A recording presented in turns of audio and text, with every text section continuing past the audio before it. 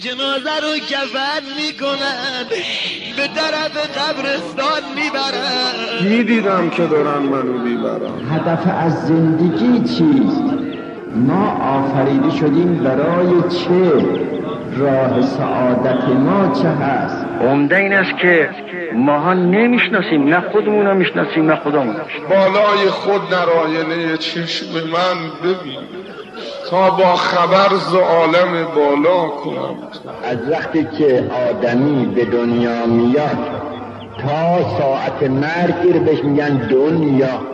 از ساعت مرگ الالعبد اینم میگنش آخره. ای بدبختی که نشناختی خدای را، فردای قیامت که شناختی اون به سر از فطرت هر کی بپرسید جهان کی به وجود آورده میگن تو شکم ننت چی درست کرد؟ ای مسموع منو بلند کردم به طرف قهر.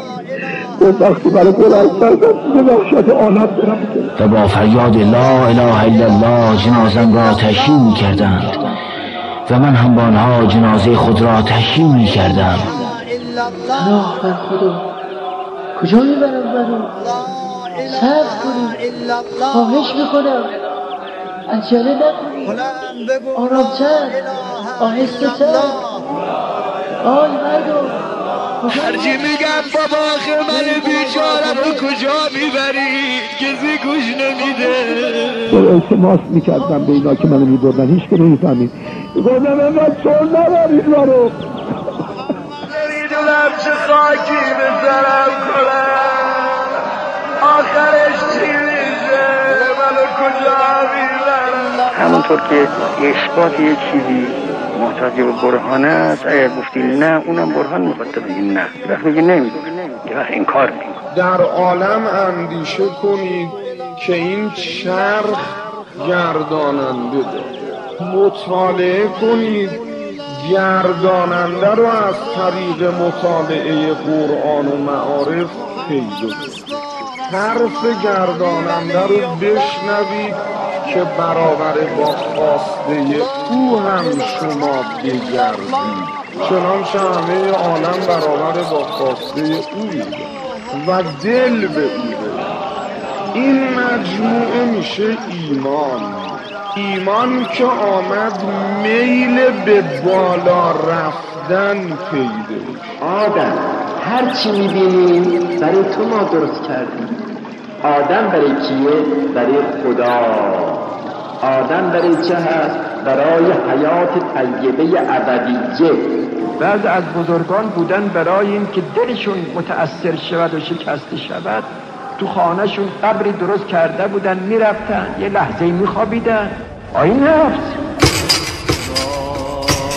از بیرون میامد و این دوال خیال کن به تو کلا نگفته. بنده من بعد 50 سال که سر سفره من بودی هنو منو ندیدی. تو نمک منو خوردی و منو ندیدی.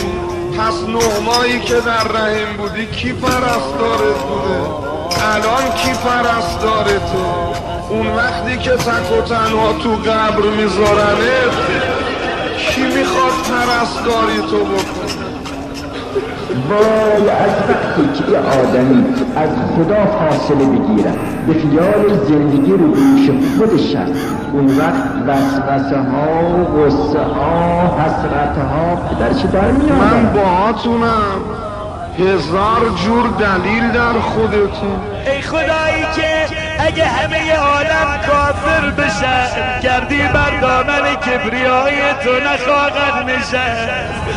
همه عالم موحد بشن، چیزی به عظمت و کبریایی تو اضافه نخواهد. حیف نی از این خدا جدا زندگی کرد. بخواد از خدا که یه راهی براش باز میشه، خدا محرومش نمیکنه. زبون منو زبونی قرار بده بتونم بگم یا ارحم الراحمین. مردم بی انصافا شما فکر خودتون هستی، عجله نکنید، آرامتر. خواهش میکنم